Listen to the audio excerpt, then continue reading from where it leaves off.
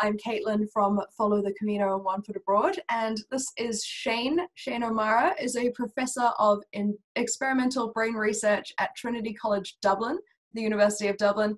He is a principal investigator in and was director of the Trinity College Institute of Neuroscience, which is one of Europe's leading research centres for neuroscience. He's also a Wellcome Trust Senior Investigator and Science Foundation Ireland Principal Investigator. So thank you so much, Shane. Delighted to be here. So Shane has written this incredible book in praise of walking, and it's got a whole bunch of really interesting pieces about how walking is good for you and how walking is good for communities as well. So we are going to start with a conversation on happiness. Obviously, as we're filming this, it's a bit of a challenging time in the world, but I'd like to talk a bit about how walking can increase happiness and make people feel better. So I think let's just step back from walking just for a second and ask the question what it is that our bodies are designed for and what our brains are designed for. And I think a reasonable answer is trees don't have brains, hedges don't have brains, grass doesn't have brains. And this is because these biological things don't move around in the world. Whereas animals that do move in the world, like ourselves, do have a brain. And you need a brain in order to act on the world. So our bodies are designed for movement. And we've been selected by evolution over aeons to be able to engage in fluid movement. And one of the things that movement gives us is a sense of well-being. Why? Because there are lots of bodily systems and brain systems that talk to each other, that are in dialogue with each other and with the environment we're moving, and they're quiescent when we're not. And our natural evolved form of movement is walking, and it's unsurprising that people feel good when they've had a good walk. Absolutely, yeah. And humans are one of the only animals that walks, or only mammals that walks on two legs. Is that right? That's correct. We're a very unusual species, and we do something really strange. So if you look at a kid, in the, let's say, 6 or 9 months after birth, it's crawling around on 4 limbs. It's hard to fall over when you're on 4 limbs. You're in a very stable position. What we do at around about, let's say 9, 10 months of age, we learn to sit up by ourselves. We pull ourselves into a variety of different positions. And then, scarily, at around about, let's say, 12 or 14 months on average, we pull ourselves upright and we totter forward. And we've gone from a stable to a very unstable position. And we remain in this unstable position for the rest of our lives, which is a transition that no other species engages in.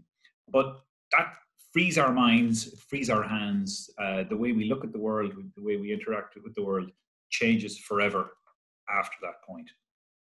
So one of the things that people feel when they're with others in groups that are walking for the same purpose is what's known as a sense of exuberance. The name psychologists give to it. But in essence, what it is the feeling of the merging of the ego with the group. And people feel a kind of a certain dissolution of the self and a merging of the self with the larger entity that they're part of. And unsurprisingly, this comes with other interesting feelings. So not alone do you feel like your ego is kind of dispersed among everybody else and everybody else feels the same with you, your feelings of happiness and well-being during that go up as well. A really, really remarkable phenomenon. Difficult to study, but efforts have been made where you give people questionnaires about times they've been at concerts together.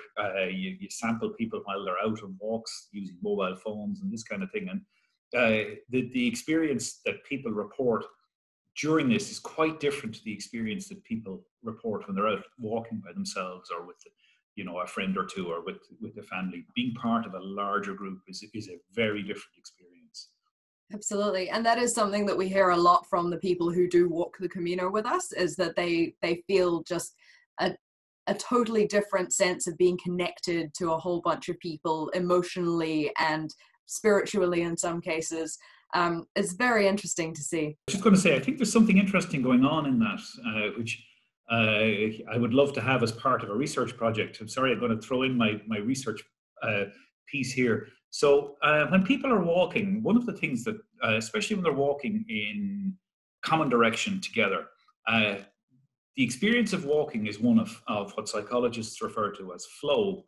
You have the experience of mastery, and you feel like you can continue doing whatever it is that you're doing for very long periods of time. And the experience of flow is something that's commonly reported by sports people when it's what you might refer to as being in the zone, when you're kind of almost at the limit of your performance, but you've got this.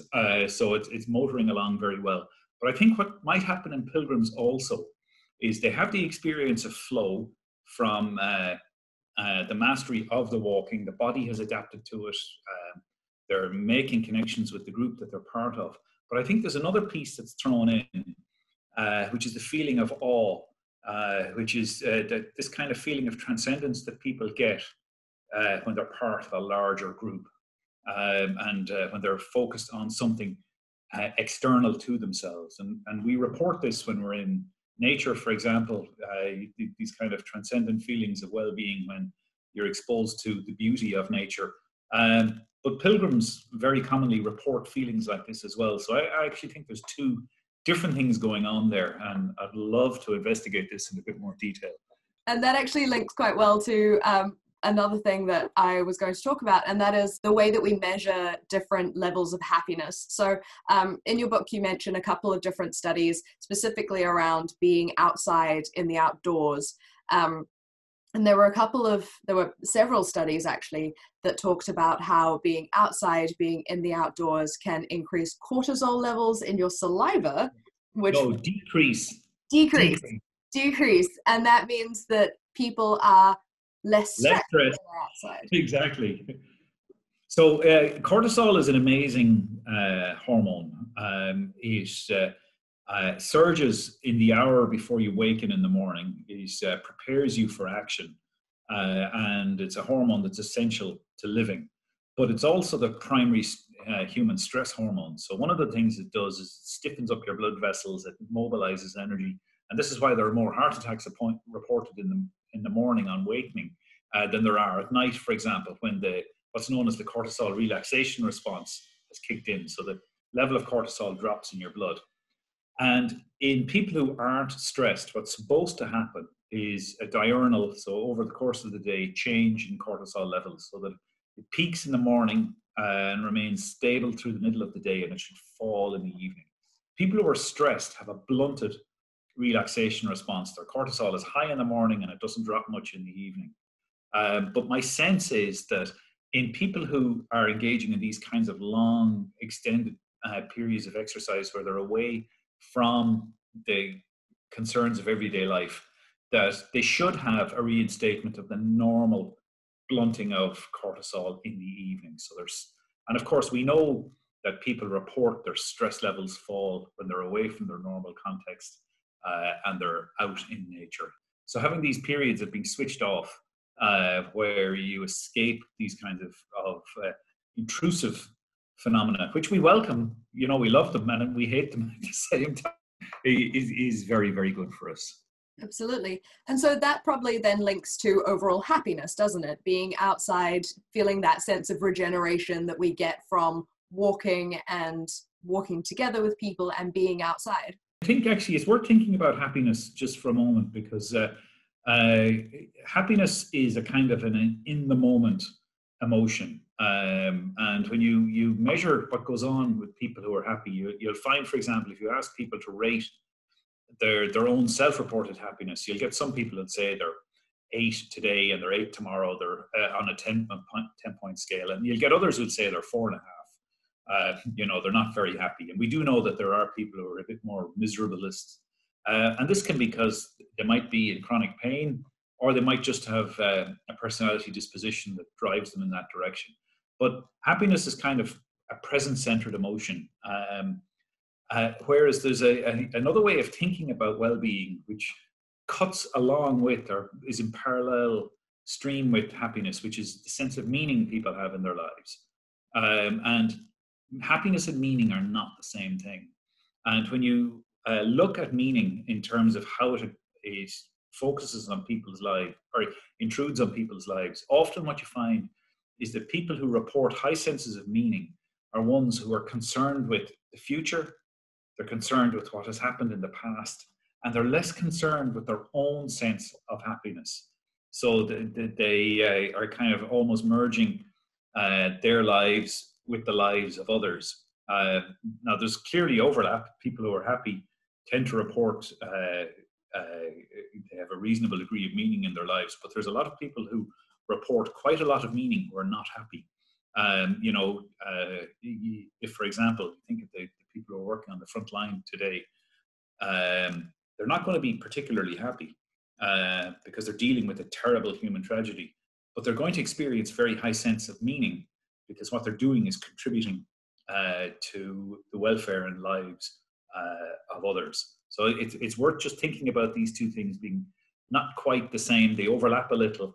And my sense of, again, just focusing on pilgrims for a moment, why do you undertake a pilgrim walk? Well, part at least of the reason has to be that you're devoting yourself to a community of others and you derive a strong sense of meaning from being part of that community and from the belief system that revolves around it. And that's a very good point, that sense of purpose and meaning in your life.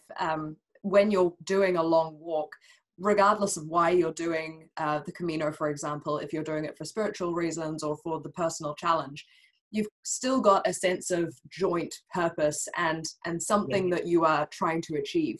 And that's the key word, actually, is the word joint. That even if you're doing the Camino by yourself as a lone pilgrim, you still are participating in an imagined community.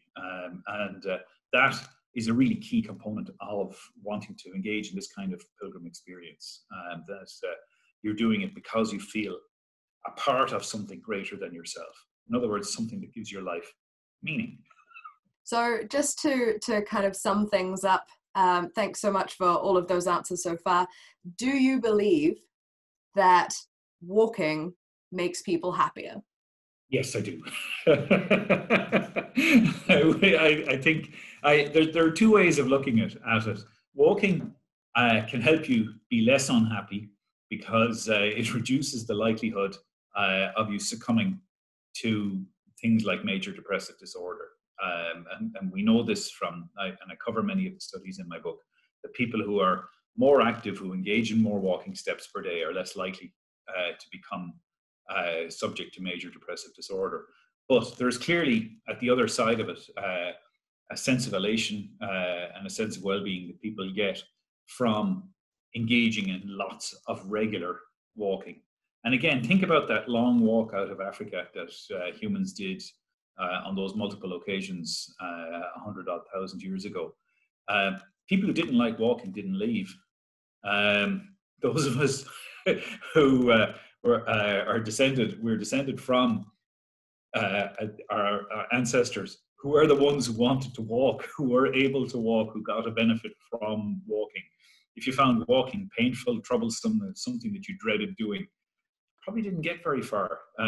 But as you know, we humans have spread all over the planet, from out from Africa, all over Eurasia, down into the Asia Pacific areas around the Arctic Circle.